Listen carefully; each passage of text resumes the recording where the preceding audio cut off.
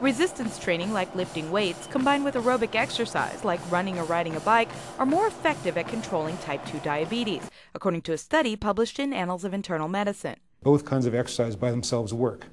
Aerobic exercise was effective for improving glucose control, and resistance exercise was also effective for improving glucose control.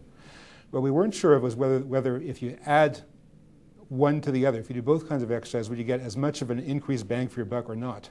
And we found that you did. That the effect of doing both kinds of exercise was essentially twice as good as the effect of doing either one of them alone. Dr. Ronald Siegel led the study, which included more than 250 people between the ages of 39 and 70 with type 2 diabetes. We allocated them randomly to 4 groups, which were aerobic exercise alone, resistance exercise alone, both aerobic and resistance exercise, or a waiting list control where they didn't exercise. Jack Vitalis has battled type 2 diabetes for 27 years. He exercises 5 times a week, combining aerobic and resistance training. Mondays I do cardio exercise, which is on the bicycle, the treadmill, and rowing.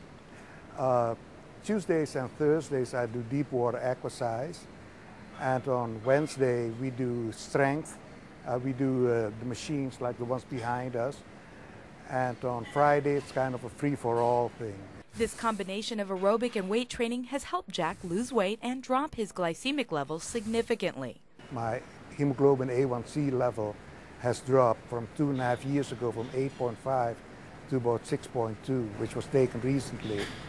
So I think those are tremendous improvements. A 1% difference, in other words, going from 8% to 7%, or going from 9% to 8%, is associated with about a 15 to 20% difference in the risk of a heart attack or stroke, a major cardiovascular event. On behalf of the Annals of Internal Medicine, I'm Sonia Martin.